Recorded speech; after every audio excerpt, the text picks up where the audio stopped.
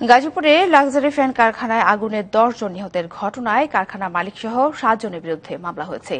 জয়দেবপুর থানায় সোমবার রাতে মামলাটি করেন নিহত রাশেদের বাবা কামাল হোসেন। মামলায় কারখানা কর্তৃপক্ষের অবহেলার কারণে দুর্ঘটনা ঘটেছে বলে অভিযোগ করা হয়েছে। গাজীপুরে পুলিশ সুপার শামসুন নাহার জানিয়েছেন, দ্রুতই আসামিদের আইনের আওতায় আনা হবে। এই ঘটনায় কাউকে ছাড় দেওয়া হবে না বলেও জানিয়েছেন পুলিশ সুপার।